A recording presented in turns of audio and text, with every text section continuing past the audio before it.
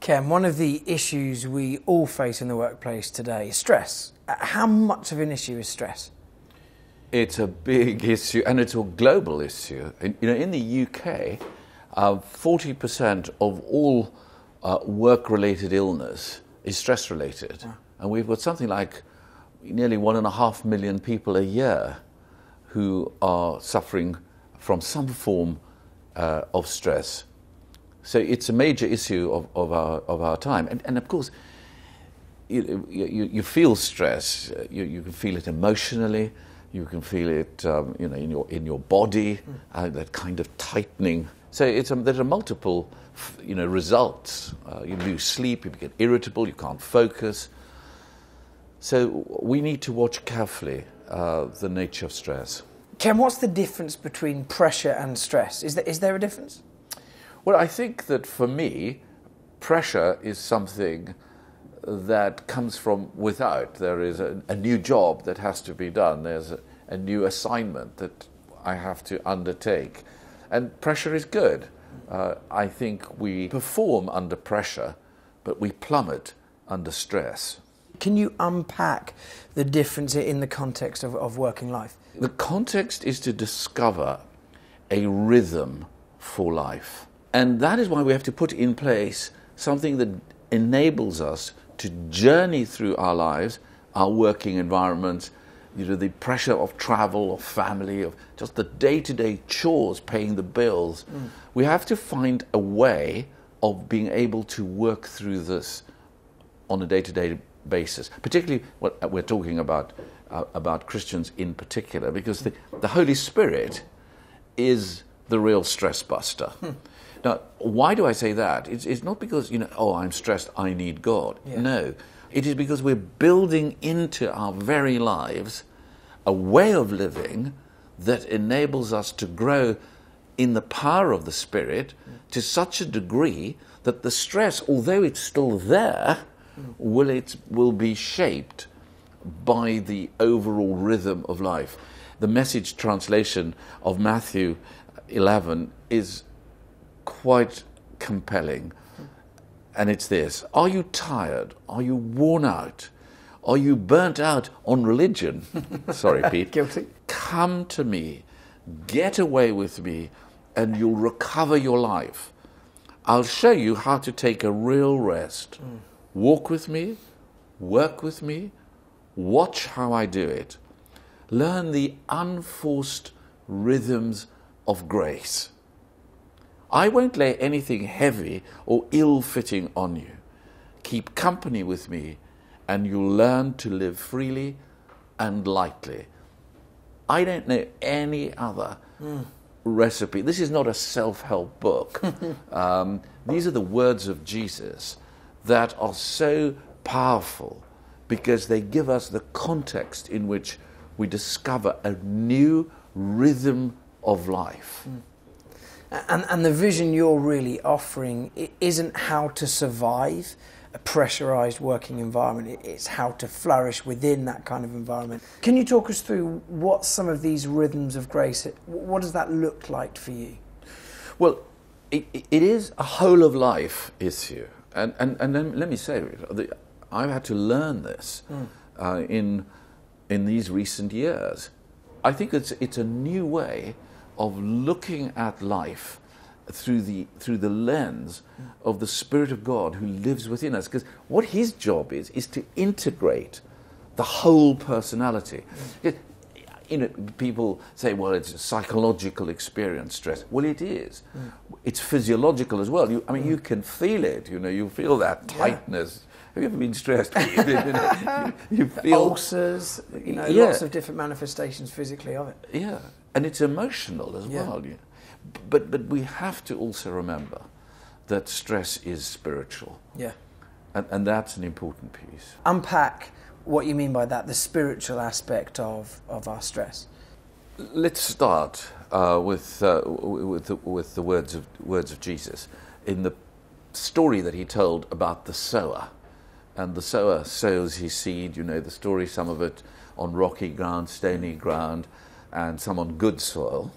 But there is a whole bunch of seed that is sown on thorny soil, where the thorns, literally the word he uses, the thorns crush the seed.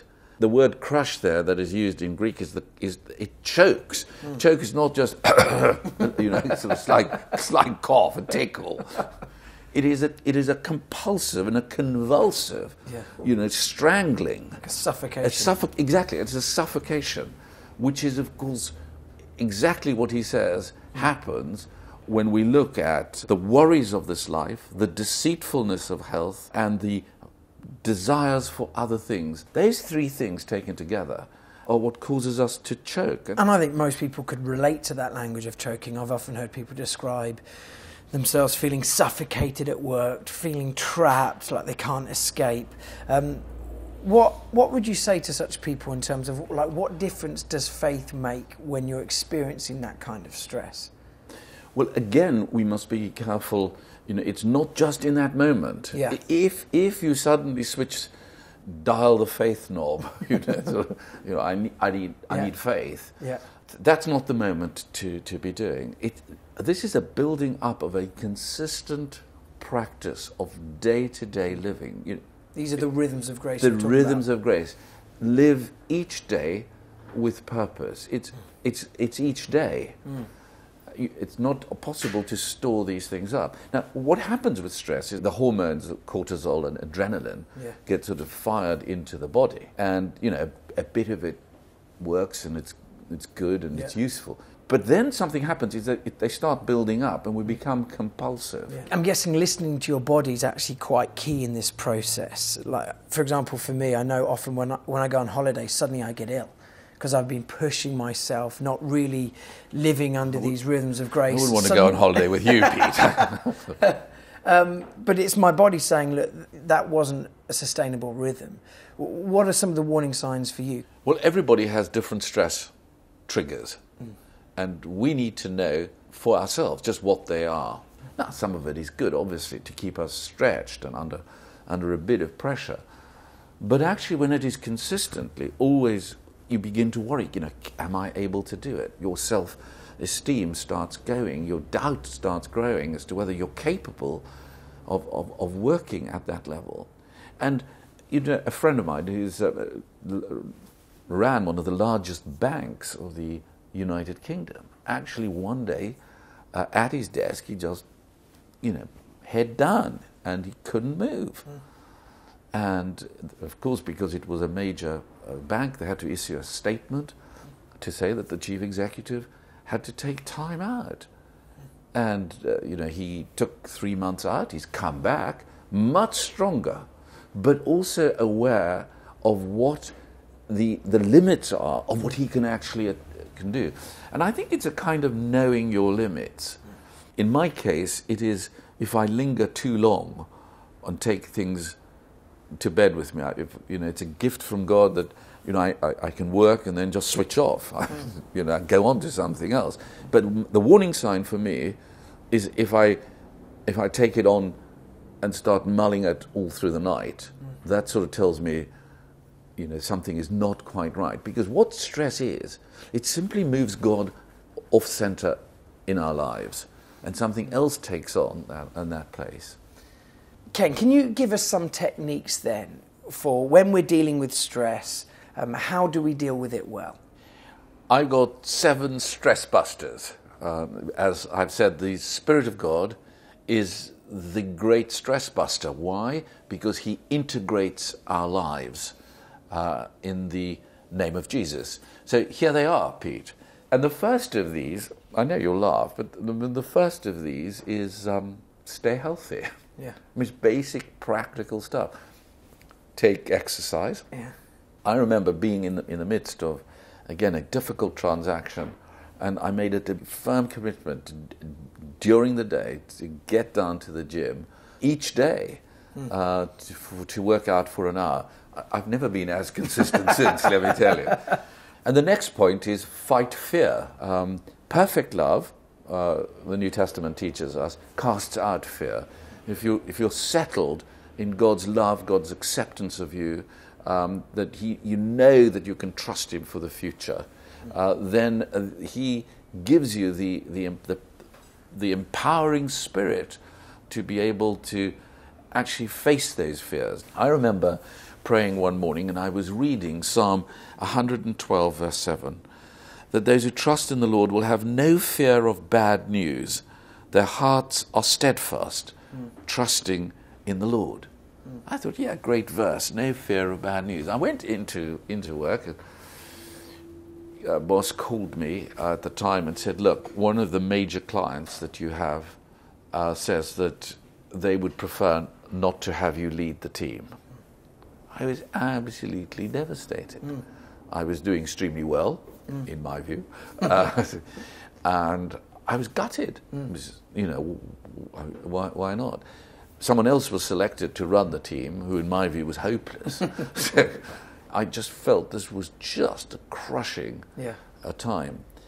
And after about an hour or so, it came back to me that the verse that I had read would have no fear of bad news. Doesn't mean to say we're not going to face bad news. It came, it was there. There's nothing I can do about it. But I suddenly realised I don't have to fear it. So we have stay healthy, fighting our fears. What next? Really have fun. Rejoice. Take joy seriously. Whichever word you want to use. Be joyful always, we're told. Rejoice in the Lord. Now, sometimes we can get very miserable, and life can be tough.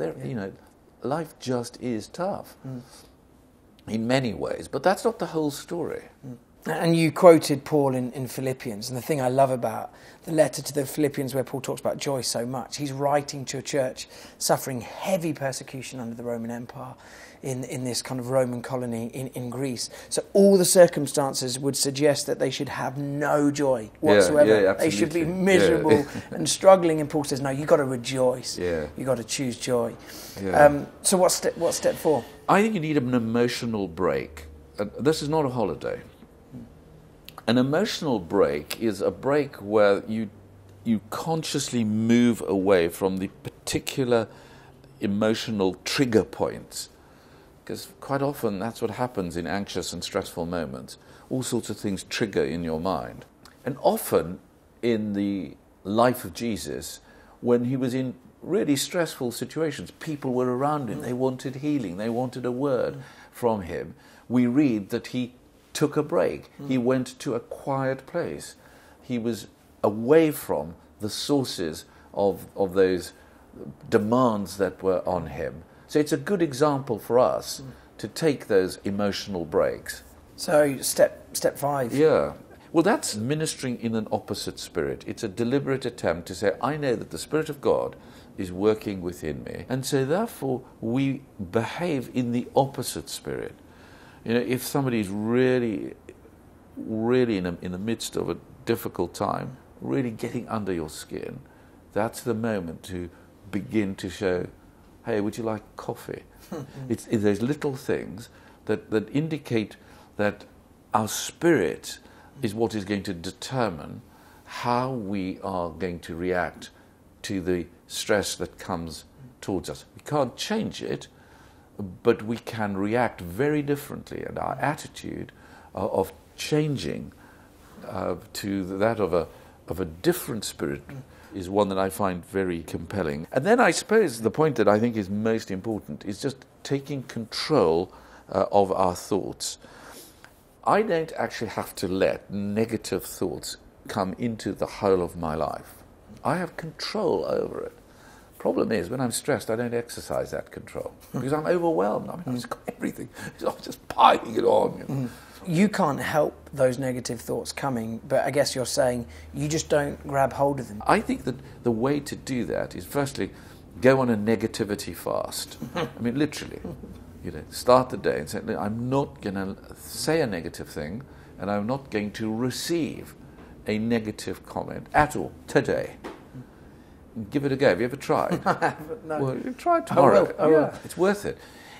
But that's the one side, okay? And then the other side is to take what Paul writes to the Philippians about and says, whatever is pure, whatever is noble, whatever is right, whatever is lovely, whatever is true, whatever is admirable, if anything is excellent or praiseworthy, think about such things. Now, that is so important. Which leads to the final step, which is... Final step is praying, reading the Bible, meditating and worshipping God. You know, Paul says, don't be anxious about anything, but in every situation, by prayer and petition, with gratitude, make your requests known to God. And I think there it is, you know, it's make your requests known to God.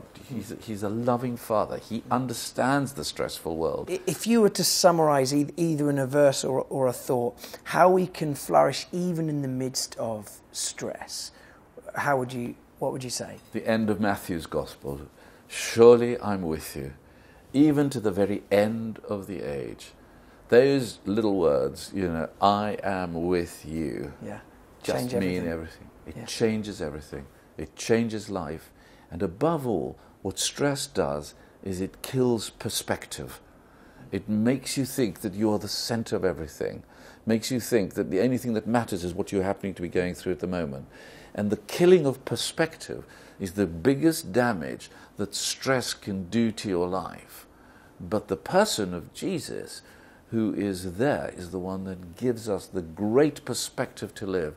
Not today or tomorrow, but right through to the end of the age. So all I ever want to know is those words, I am with you always. Thanks, Ken.